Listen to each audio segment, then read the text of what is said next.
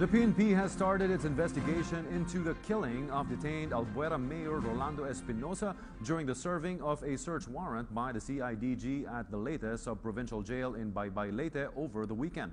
PNP Deputy Director General Francisco Uyami assured that police personnel who failed to observe standard operational procedure in serving search warrants face sanctions. The 21 police personnel who were involved in the serving of the search warrant have been placed under restrictive custody. More of this report from Lala Babylonia.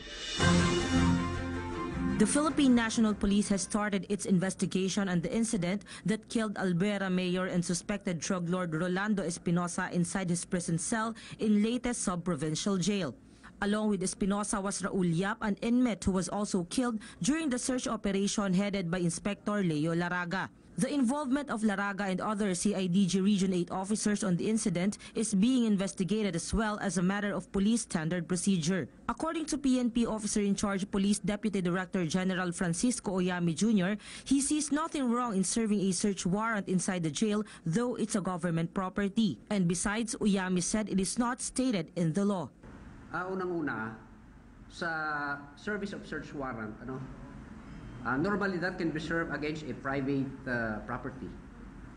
Ang purpose ng search warrant is to search the place and the things to be seized in order to seize the things na identified doon sa search warrant.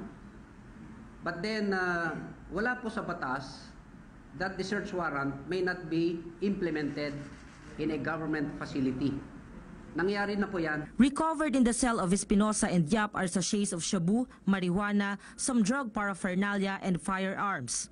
Uyami revealed that he received an information that Espinosa had indeed resisted and tried to engage with the police, but he explained it is too early to confirm the authenticity of the said information. Yes, it happens that in this incident last Saturday, allegedly there were, based on the reports gathered, there was a resistance on the part of the... For PTV News, Lala Babylonia.